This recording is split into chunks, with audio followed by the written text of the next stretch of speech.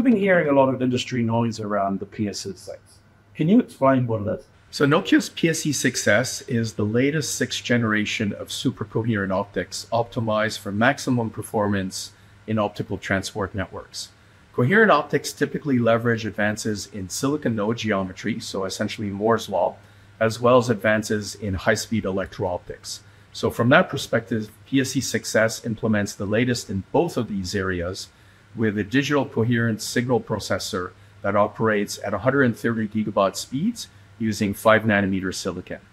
What's the difference between the PSE-6s and previous generations of coherent optics? So coherent optics typically improve capabilities for customers in three areas: scale, performance, and sustainability. From that perspective, PSE-6s increases scale by operating at wavelength speeds of up to 1.2 terabits per second, which is a significant increase from prior generations that capped out at 600 or 800 gigabits per second. From a performance standpoint, a really important requirement for network operators is to operate at 800 gig speeds over very long distances to support new 800 gigabit Ethernet services. From that standpoint, PSE-6s can transport 800 gig E over distances of 2,000 kilometers or more.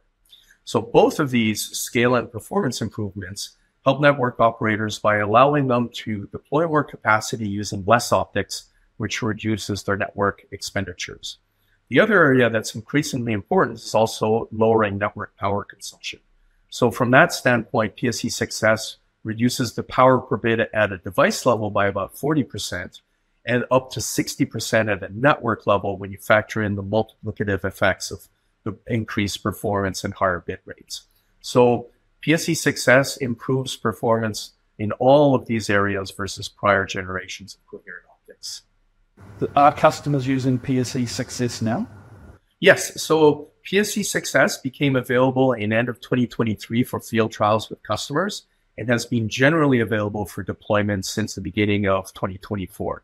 So we're in a combination of active deployments with customers as well as continuing field trials with network operators that are evaluating the technology. What are some examples that demonstrate the scale and performance of PSE-6s? So one area that customers are validating is 800 gigabit per wavelength performance over long-haul networks. From that perspective, we've done quite a few field trials with customers, including Global Connect, Lintia, Colt, Surf Telecom, as well as A1 Telecom in Europe, with Windstream and Zayo in the United States, with Megacable in Mexico, and with Optus in Australia. Our customers have also set a few records demonstrating 1 terabit per second per wavelength performance over long-haul links. For example, Zayo in the United States transmitted 1 terabit per second over a long-haul network of 1,004 kilometers. Optus demonstrated 1 terabits over a 1,050 kilometer network from Sydney to Melbourne.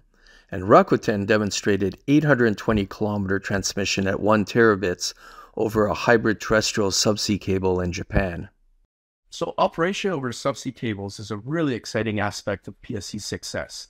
We did a trial with Orange demonstrating 800 gigabits per second transmission over the Dunal transatlantic cable spanning 6,600 kilometers. So this is really important because it demonstrates the ability to transport 800 gigabit Ethernet services over transoceanic cable distances. It's really exciting to see so many customers validating this on their long-haul networks. What about metro networks? So metro networks is an area where the scale of PSE-6s brings important advantages. So for example, with both Global Connect and Lintia, we were able to show PSE-6s operating at 1.2 terabits per wavelength for data center interconnection at distances of over 100 kilometers.